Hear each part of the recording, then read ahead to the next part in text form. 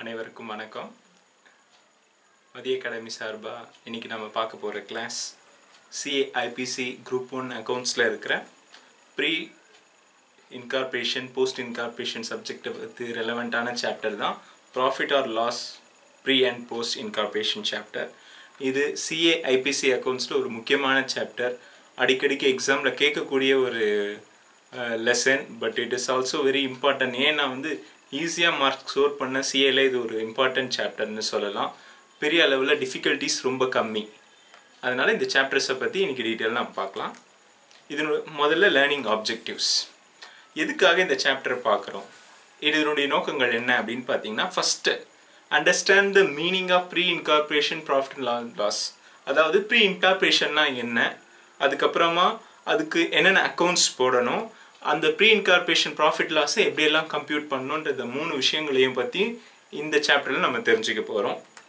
First introduction. முதல்ல இந்த pre incorporation post incorporation அப்படின்ற விஷயம் எங்கே வருது, எப்போ அது தேவைப்படுது அப்படின்றத நம்ம புரிஞ்சுக்கணும். சப்போஸ் ஒரு பார்ட்னர்ஷிப் ஃபர்ம் இருந்த ஒரு பிஸ்னஸ், அதை ஒரு கம்பெனியாக அதை கன்வெர்ட் பண்ணுறாங்க. அப்போது ப்ராஃபிட் அண்ட் லாஸ் அக்கௌண்ட்டுன்றது இயர் ஸ்டார்டிங்லேருந்து எண்ட் வரைக்கும், அதாவது ஃபினான்ஷியல் இயராக இருந்தால் ஏப்ரல் டு மார்ச் வரைக்கும் கண்டுபிடிக்கணும். சப்போஸ் ஒரு டிசம்பர்லேயோ இல்லை நவம்பர்லேயோ பார்ட்னர்ஷிப் ஃபர்மாக இருந்த பிஸ்னஸ் கம்பெனியாக கன்வெர்ட் ஆகிடுச்சுன்னா, அது மாற்றப்பட்டுடுச்சுன்னா, அப்போது அந்த ஏப்ரல்லேருந்து அந்த கம்பெனியாக மாற தொடங்குற, அதாவது இந்த இன்கார்பரேட் ஆகிற டைம் வரைக்கும் கம்பெனியாக மாற்றி அதுக்குரிய லீகல் ப்ரொசீஜர்லாம் பண்ணி அதை இன்கார்பரேட் பண்ணுற வரைக்கும் பிஸ்னஸ் கண்டிப்பாக நடந்திருக்கும். பட் அந்த ப்ராஃபிட்டை கம்பெனி ஆரம்பிக்கிறதுக்கு முன்னாடி சொல்கிறதுனால அது pre incorporation profit are suppose லாஸாக இருந்தால் ப்ரீ இன்கார்பரேஷன் லாஸ் அப்படின்னு சொல்கிறாங்க. அப்போது ஃப்ரம் ஏப்ரல்லேருந்து சப்போஸ் டிசம்பர் 1 அன்னைக்கு இன்கார்பரேஷன் ஆகுதுன்னா நவம்பர் 30 வரைக்கும் அதனுடைய ப்ராஃபிட்டோ லாஸோ இருக்கலாம். அதுக்கப்புறமா ஃப்ரம் 1 டிசம்பர்லேருந்து 31 மார்ச் வரைக்கும் அதில் இன்கம் ஆர் எக்ஸ்பென்சஸ் இருக்கிறது மார்ச் மாதத்தில் தெரியும். So first April to 30 November வரைக்கும் அதில் இருக்கிற ப்ராஃபிட் ஆர் லாஸை பற்றி சொல்கிறதுக்கு தான் இந்த ப்ரீ இன்கார்பரேஷன் ப்ராஃபிட் ஆர் லாஸ்ன்ற சாப்டரில் அதை எப்படி மெயின்டைன் பண்ணுறது, சப்போஸ் அதை எப்படி ஹேண்டில் பண்ணுறது, அதை எப்படி அக்கௌண்ட் பண்ணுறது அப்படின்றது விஷயத்தை தான் இந்த சாப்டரில் நம்ம பார்க்குறோம்.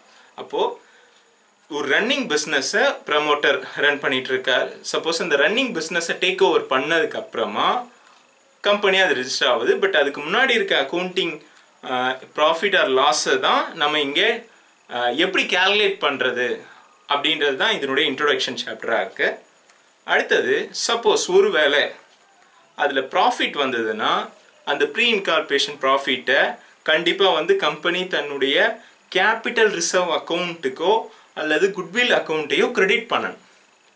தட் மீன்ஸ் ப்ராஃபிட் ஏர்ன் பண்ண டூரிங் தி பீரியட், அதாவது இன்கார்பரேஷனுக்கு முன்னாடி பீரியடில் அவங்க ஏர்ன் பண்ண ப்ராஃபிட்டை கம்பெனியுடைய நார்மல் ப்ராஃபிட்டாக அவங்க அதை கன்சிடர் பண்ண முடியாது. ஏன்னா கம்பெனி இன்கார்பரேட் ஆகிறதுக்கு முன்னாடி ஏர்ன் பண்ணியாச்சு. ஸோ அந்த ப்ராஃபிட்டை ஒன்று capital reserve account R goodwill அக்கௌண்ட்டை கிரெடிட் பண்ணணும். இந்த கேபிட்டல் ரிசர்வ் அக்கௌண்ட் அப்படின்றது என்ன அப்படின்னு கேட்டிங்கன்னா, the profit earned by the company before the incorporation may not be a normal profit, இல்லையா? So it is not a normal business பண்ணி அதை கம்பெனி ஏர்ன் பண்ணது கிடையாது, கம்பெனி இன்கார்பரேட் பண்ணதுக்கு முன்னாடி ஆனது.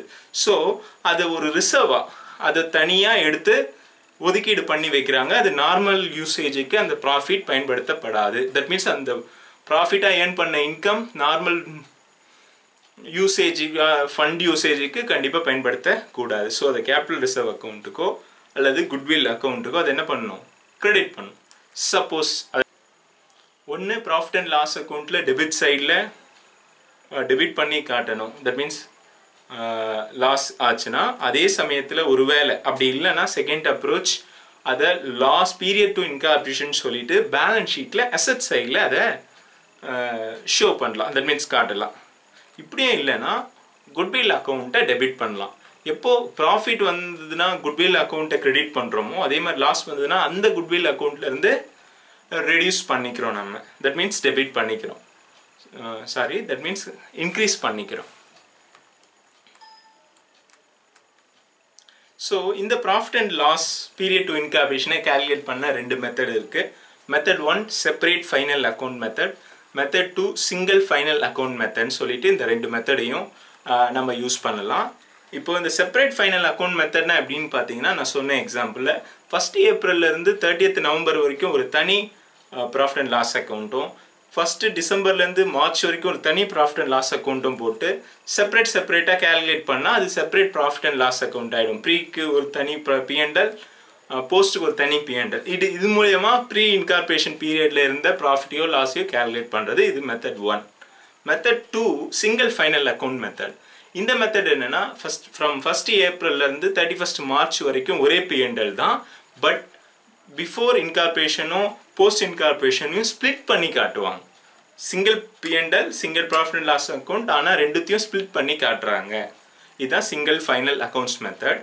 ஸோ நம்ம இங்கே என்ன பார்க்க போகிறோம்னா, அப்படி செப்பரேட் பண்ணி காட்டணும்னு நான் மெத்தட் 2ல் சொன்னேன். செப்பரேட் பண்ணி காட்டணும்னா என்ன பேசிஸில் செப்பரேட் பண்ணணும், தட் மீன்ஸ் என்ன பேசிஸில் அப்போர்ஷன்மெண்ட் பண்ணணும் அப்படின்ற இன்ஃபர்மேஷன் நமக்கு தெளிவாக இருக்கணும். ஸோ எக்ஸாம் ஓரியன்டாக பார்த்தீங்கன்னா பேஸ் ஆஃப் அப்போர்ஷன்மெண்ட் தான் உங்களுடைய எக்ஸாமில் அவங்க டெஸ்ட் பண்ணுற கான்செப்டாக இருக்குது. ஸோ ஃபஸ்ட்டு இது வரைக்கும் P&L ஆரம்பிக்கும் போது கண்டிப்பாக வந்து ட்ரேடிங் அக்கௌண்ட்டுடைய கிராஸ் ப்ராஃபிட் நமக்கு தெரிஞ்சிருக்கும், ஆர் கிராஸ் லாஸ் தெரிஞ்சிருக்கும். அதுதான் ஸ்டார்டிங் பாயிண்ட்.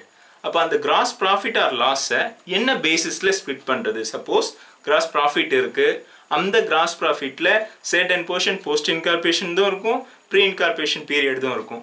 இப்போ இது என்ன பேசிஸில் ஸ்ப்ளிட் பண்ணுறது அப்படின்னு கேட்டிங்கன்னா, முதல்ல டர்ன் ஓவர் பேசிஸில் இதை ஸ்ப்ளிட் பண்ணணும் அப்படின்னு சொல்கிறேன். Basis of turn over. அது என்ன டர்ன் ஓவர் பேசிஸ்னால் என்ன அப்படின்னு கேட்டிங்கன்னா, ப்ரீ இன்கார்பரேஷன் பீரியடில் நீங்கள் எவ்வளோ சேல்ஸ் பண்ணீங்க, போஸ்ட் இன்கார்பரேஷன் பீரியடில் நீங்கள் எவ்வளோ சேல்ஸ் பண்ணீங்கன்றதை பேஸாக வச்சு ஒரு ரேஷியோ கண்டுபிடிப்பாங்க. தட் மீன்ஸ் இந்த பேஸ் ஆஃப் அப்போர்ஷன்மெண்ட்டில் ரேஷியோன்றது ஒரு முக்கியமான பங்கு வகிக்கிறது.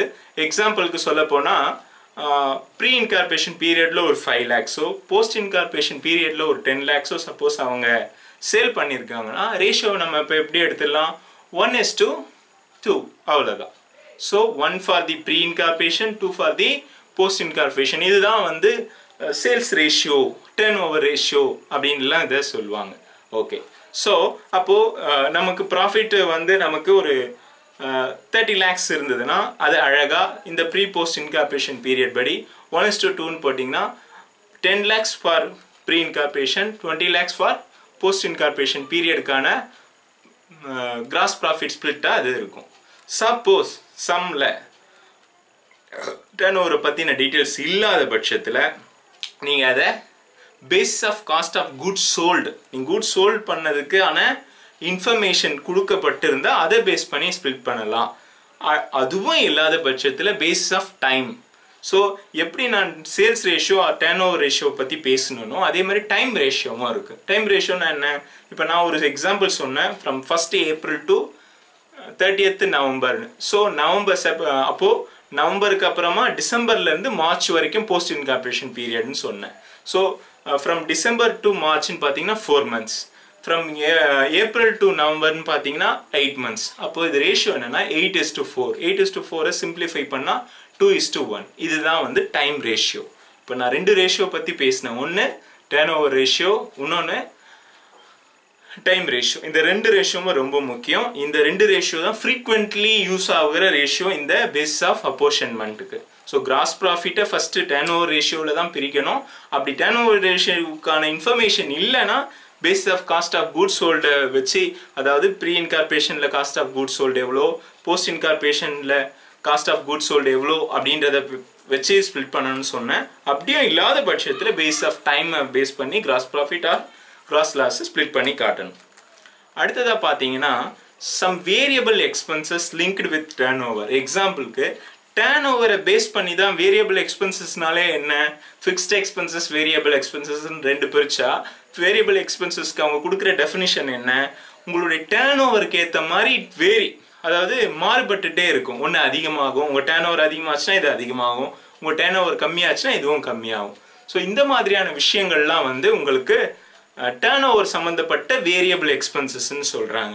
அப்போ இந்த வேரியபிள் எக்ஸ்பென்சஸை என்ன பேசிஸில் கண்டிப்பாக போடணும், டர்ன் ஓவர்னு சொல்லிட்டோம். That means so turn over ratio R sales ratio, அவ்வளோதான். அப்போது அதெல்லாம் என்ன எக்ஸாம்பிள்னு பார்த்தீங்கன்னா carriage inward, carriage outward, selling and distribution expenses, commission to selling agent, traveling expense, advertisement expenses, brokerage, sales promotions, bad debts. Suppose bad debts 2 period க்கு தெளிவா கொடுக்கலனா bad debts.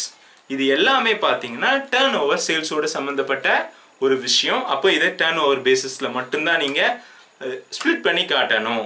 இத time ratio படி நீங்க பிரிக்க கூடாது. as I already நான் சொன்ன மாதிரி ரெண்டு ரேஷியோ தான் நமக்கு ரொம்ப முக்கியம். ஒன்னு turnover ratio, ரெண்டாவது time ratio. so turnover ratioல variable எல்லாமே which is relevant, which is linked with turnover சம்பந்தப்பட்டது எல்லாமே turnover ratio படி பிரிக்கிறோம். அடுத்து சேல்ஸ் டைம் அடுத்து டைம் ரேஷியோக்கு ரெலவென்ட்டான ஐட்டத்தை பத்தியும் பார்க்கலாம். எப்படி வேரியபிள்ன்றது டர்ன்ஓவரை பேஸ் பண்ணி இருக்கோ, ஃபிக்ஸ்ட் எக்ஸ்பென்சஸ் எல்லாமே டைமை பேஸ் பண்ணி இருக்கு. So irrespective of change in turnover இந்த எக்ஸ்பென்சஸ்லாம் என்னவா இருக்கும், அது எப்பயுமே ஃபிக்ஸ்டு தான். எக்ஸாம்பிளுக்கு எம்ப்ளாய்க்கு சேலரி கொடுக்கறது, office and administration expenses, rent, printing and stationery, telephone, Telegram and postage expenses, depreciation, miscellaneous expenses, இதெல்லாம் பார்த்தீங்கன்னா டர்ன்ஓவருக்கு நேரடி லிங்க் கிடையாது. ஸோ இது எல்லாமே வந்து டைமை பேஸ் பண்ணி நம்ம ஸ்பிளிட் பண்ண வேண்டிய விஷயங்கள். அடுத்ததா சிலது வந்து எக்ஸாக்டாக இது ப்ரீ இன்கார்பரேஷன் தான், எக்ஸாக்டாக இது போஸ்ட் இன்கார்பரேஷன் சொல்லிட முடியும். ஃபார் எக்ஸாம்பிள் பார்த்தீங்கன்னா interest on vendors capital, interest on partners கேபிட்டல்ன்ற வார்த்தையில் இதை சொல்லுவாங்க.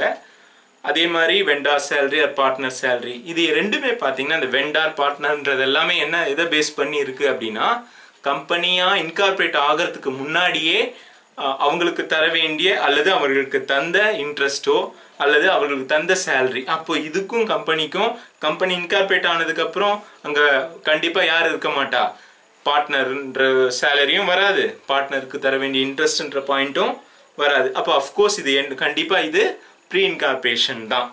ஒருவேளை இந்த இன்ட்ரெஸ்ட் ஆன் வெண்டார் கேபிட்டலில் ஒரே ஒரு சின்ன அப்டேட் என்ன அப்படின்னு, அப்டேட்ன்றதை விட ஒரு கிளாரிஃபிகேஷன் என்னன்னா, ஒருவேளை அவருக்கு தர வேண்டிய பேமெண்ட், தட் மீன்ஸ் நம்ம ஃபார்மில் வந்து கம்பெனியாக இன்கார்பரேட் பண்ணுறோன்னு ஆல்ரெடி சொல்லியிருந்தோம். அப்போ இன்கார்பரேட் பண்ணுறோம் அப்படின்னா அவருக்கு தர வேண்டிய பேமெண்ட்டை கொடுத்துட்டு தான் நம்ம கம்பெனியாக இன்கார்பரேட் பண்ணணும். ஒருவேளை அவங்களுக்கு சேர வேண்டியதில் பெண்டிங் இருக்குது அப்படின்னா அவங்களுக்கு கம்பெனியாக இன்கார்பரேட்டதுக்கு ஆனதுக்கு பிறகு அவங்களுக்கு சேர வேண்டியதை நம்ம தராதனால அல்லது அதை டிலே பண்ணி கொடுக்கும் பட்சத்தில் அந்த நேரத்தில் அவங்களுக்கு சில நேரம் நம்ம இன்ட்ரெஸ்ட்னு சொல்கிற வட்டி கொடுத்தோம்னா அந்த வட்டியை நாம் கண்டிப்பாக போஸ்ட் இன்கார்பரேஷன் பீரியடில் தான் நம்ம காட்ட முடியும்.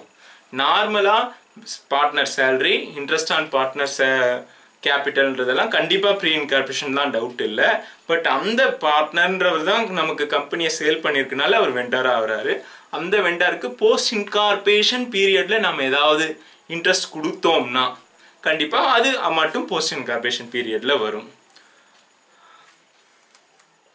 அடுத்தது பார்த்தீங்கன்னா இது சிலதெல்லாம் போஸ்ட் இன்கார்பரேஷன் மட்டும் தான். இப்போ முன்னாடி சொன்ன 2 எக்ஸாம்பிள் பெரும்பாலும் ப்ரீ இன்கார்பரேஷன் சொல்லிட்டேன். அதே மாதிரி இப்போ நான் சொல்கிறது போஸ்ட் இன்கார்பரேஷன் பீரியடில் மட்டும்தான் வரும். எக்ஸாம்பிள் பார்த்தீங்கன்னா ஃபார்மேஷன் எக்ஸ்பென்சஸ்க்கு, அதாவது கம்பெனியாக ஃபார்ம் பண்ணுற எக்ஸ்பென்சஸ்ஸு, டிபெஞ்சர்ஸ்க்கு தர interest on debentures, director fees, director remuneration, preliminary expenses, shares issue expenses, under writing commission, discount on issue of securities, இது எல்லாமே பார்த்தீங்கன்னா ஒரு கம்பெனியாக இருக்கிற பட்சத்தில் தான் ஷேரை இஷ்யூ பண்ணுவோம், அண்டர் ரைட்டிங் கமிஷன் பே பண்ண வேண்டியிருக்கும், செக்யூரிட்டியை டிஸ்கவுண்ட்டில் இஷ்யூ பண்ணால் அது அதே மாதிரி இன்ட்ரெஸ்ட் ஆன் டிபெஞ்சர்ஸு, இது எல்லாமே பார்த்தீங்கன்னா கம்பெனிக்கு மட்டும்தான் உரியதே தவிர ஒரு பார்ட்னர்ஷிப் ஃபர்முக்கும் இந்த லெட்ஜர்ஸ்க்கும் எந்த சம்மந்தமும் இல்லை. அப்போ இது எல்லாமே கம்பெனிக்காகவே செலவு பண்ணப்பட்ட விஷயன்றதுனால இது கண்டிப்பாக போஸ்ட் இன்கார்பரேஷன் பீரியடில் தான் நீங்கள் காட்டணும். ஆடிட்டருக்கு தர ஆடிட் ஃபீஸ் கம்பெனிஸ் ஆடிட்டாக இருந்ததுன்னா கண்டிப்பாக போஸ்ட் இன்கார்பரேஷன் தான், டவுட்டே இல்லை. ஏன்னா கம்பெனிக்காக ஆடிட் பண்ணப்பட்டாலே அது போஸ்ட்ன்ற அர்த்தத்தில் தானே வரும். வேற டேக்ஸ் ஆடிட் பண்ணாங்கன்னா டர்ன் ஓவர் பேசிஸில் நம்ம கொடுக்கணும். டர்ன் ஓவர்ன்றது சேல்ஸ் ரேஷியோ பேஸ் பண்ணி ஸ்ப்ளிட் பண்ண வேண்டியது. ப்ரீல எவ்வளோ அந்த ஆடிட் ஃபீஸை ஸ்ப்ளிட் பண்ணணும், போஸ்ட் அந்த ஆடிட் ஃபீஸை எவ்வளோ ஸ்ப்ளிட் பண்ணணுன்றதை நம்ம பார்க்க வேண்டியிருக்கும். ஸோ ஆல்ரெடி நம்ம சொன்ன போது பர்ச்சேஸ் கன்சிடரேஷனுக்கு நாம் கொடுக்குற இன்ட்ரெஸ்ட்டு அப் டு பர்ச்சேஸ் கன்சிடரேஷனுக்காக நம்ம ஏதாவது இன்ட்ரெஸ்ட் கொடுத்தோம்னா டேட் ஆஃப் அக்விசிஷன் பண்ணதுலேருந்து இன்கார்பரேஷன் பீரியட் வரைக்கும் இருந்ததுன்னா அது ப்ரீ இன்கார்பரேஷன் பீரியட்லேயோ அல்லது இன்கார்பரேட்டட் ஆனதுக்கப்புறமும் இன்னும் அவருக்கு பேமெண்ட் கொடுக்காம நம்ம வச்சுருந்தோம்னா அதை போஸ்ட் இன்கார்பரேஷன் பீரியட்லேயோ கண்டிப்பாக காட்டணும். Suppose pre incorporation profit and loss அக்கௌண்ட்டை நம்ம என்ன பண்ணணும்னு ஆல்ரெடி நம்ம பார்த்துருந்தோம். எக்ஸாம்பிளுக்கு நார்மலாக என்ன பண்ணணும் அப்படின்னு நம்ம கேபிட்டல் ரிசர்வ் அக்கௌண்ட்டுக்கு நம்ம ப்ரீ இன்கார்பரேஷனில் ப்ராஃபிட் இருந்ததுன்னா கேபிட்டல் ரிசர்வ் அக்கௌண்ட்டுக்கு போடணும் அப்படின்னு சொல்லியிருந்தோம். அதே மாதிரி லாஸ் இருந்ததுன்னா கேபிட்டல் ரிசர்வ் அக்கௌண்ட்டுக்கு பதிலாக இதை குட்வில்ல என்ன பண்ணணும், பார்ட் ஆஃப் தி அக்விசிஷன் காஸ்ட்டை நம்ம கன்சிடர் பண்ணிக்க வேண்டியதான். நம்ம வாங்கின கம்பெனிக்கு நம்ம பே பண்ணுற எக்ஸ்ட்ரா அமௌண்ட் ஆக்சுவல் வேல்யூவோட எக்ஸ்ட்ராவாக நம்ம கொடுத்தோன்னா அந்த எக்ஸ்ட்ரா வேல்யூவை நம்ம அந்த கம்பெனியோடைய குட்வில் அக்கௌண்ட்டாக நம்ம குட்வில்காக அந்த கம்பெனிக்கு அந்த பிஸ்னஸ்க்கு நம்ம பே பண்ணதான்னு நினச்சி அந்த கம்பெனியுடைய குட்வில் அக்கௌண்ட்டாக ட்ரீட் பண்ணிக்க வேண்டியது தான். ப்ராஃபிட் இருந்தால் என்னென்னலாம் யூஸ் பண்ணலாம் அப்படின்னா குட்வில்ல ரைட் ஆஃப் பண்ணுறதுக்கோ, ப்ரிலிமினரி எக்ஸ்பென்சஸை ரைட் ஆஃப் பண்ணுறதுக்கோ, அல்லது அசெட் அண்டர் ரிட்டன் டவுன் ஆயிருந்தால் அதனுடைய வேல்யூவை அட்ஜஸ்ட் பண்ணுறதுக்கு, போனஸ் ஷேர் இஷ்யூ பண்ணலாம், பேயிங் பார்ட்லி பெய்ட் ஷேர்ஸ் பண்ணுறதுக்கு யூஸ் பண்ணிக்கலாம். அதே மாதிரி லாஸ் இருந்தால் அதை நீங்கள் போஸ்ட் இன்கார்பரேஷன் பீரியடில் அட்ஜஸ்ட் பண்ணிக்கலாம். குட்வில்ல அதை நீங்கள் ஆட் பண்ணிக்கணும். கேபிட்டல் ப்ராஃபிட்டு இருந்து அதை ரைட் ஆஃப் பண்ணணும். ஸோ இதெல்லாம் இம்பார்ட்டன்ட் டாபிக்ஸ். இது தவிர trade receivable, trade payable, suspense அக்கௌண்ட்டுன்றது சம்மந்தமாகவும் உங்களுடைய அந்த சாப்டரில் கொடுத்துருப்பாங்க. பட் இட் இஸ் எக்ஸாம் ஓரியன்டாக பார்த்தீங்கன்னா that is not that much important. So அதனால் இதுதான் நீங்கள் இப்போ இதை லேர்ன் பண்ணிட்டோம். இதை பேஸ் பண்ணி சம்ஸை நம்ம கோ த்ரூ பண்ணிட்டா that will be more useful for the students. So இனி அடுத்த ஸ்கிரிப்டில் நம்ம அது சம்ஸை பற்றி எல்லாம் டீட்டெயில்டாக பார்ப்போம். Okay, thank you.